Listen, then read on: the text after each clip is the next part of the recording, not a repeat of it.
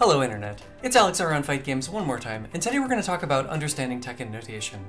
A lot of people bounce off of Tekken notation when they first encounter it, but I want to assure you, you can understand it, it's pretty straightforward, and in fact, just watch this video, I promise you, you're going to understand it in just a moment. So, what's the deal with Tekken notation? Numbers are limbs, that's it. Numbers are limbs and they're for attacking. And then the letters are directions. And then we write different combinations of the numbers and letters to talk about combinations of attack buttons and directions that you're going to input. So that's basically everything you need to know.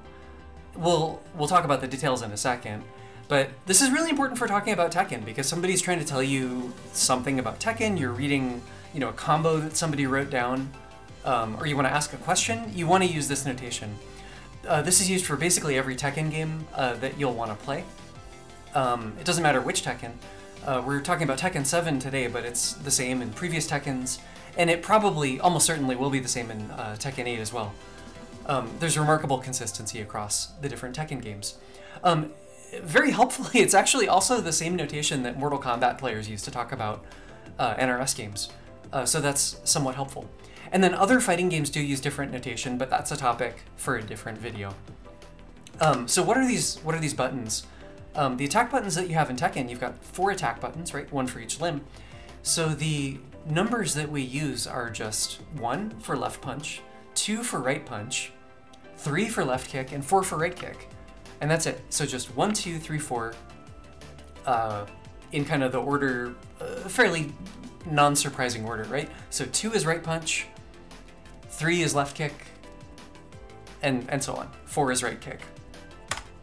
And then when we talk about directions, we just use F for forward, B for back, U for up, D for down, and then N for neutral, because neutral is important in Tekken commands. You got to think about whether you're doing a neutral input or not.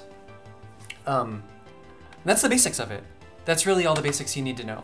So when you're writing a combination of these things, you put the direction first. So you say the direction plus a number. Sometimes people leave out the plus. So a lot of times people talk about a DF1, down forward plus 1. So that's just towards your opponent. Obviously these flip if you're facing the other direction. So F, right, is to the right if you're facing to the right. And then up plus 4 is like a hop kick for many characters, right? So up and a right kick. And then here's the command for a electric wing godfist. So this is forward, and then down forward. So unless you're a Mishima player, you don't need to worry about that, but that is how you do an electric wing godfist. It's a little bit complicated.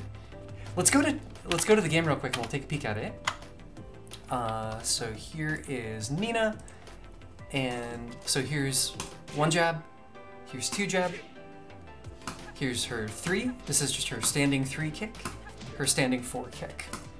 So you can combine these with directions, right? So here's her back 1, back plus 1, back plus 1. Here's your forward plus 3.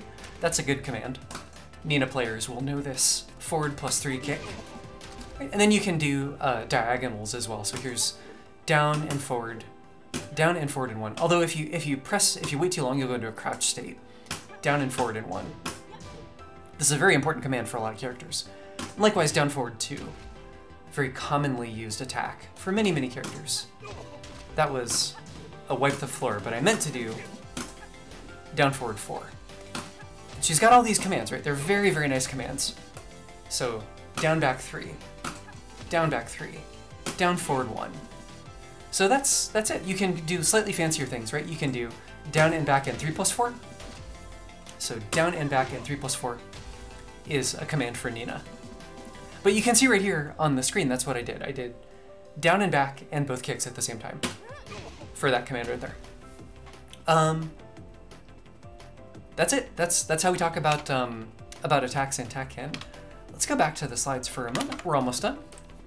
So there's a few other notations that people use kind of as shorthand. So there's like while standing attacks, there's crouch dashes, there's quarter circles, a few other notations for get used for things like stances on particular characters or wall combos.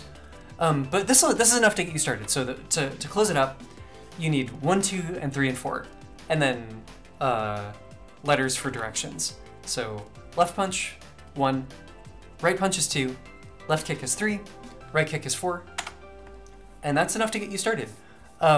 For more extended notations, you can check out these pages, which I'll link in the description.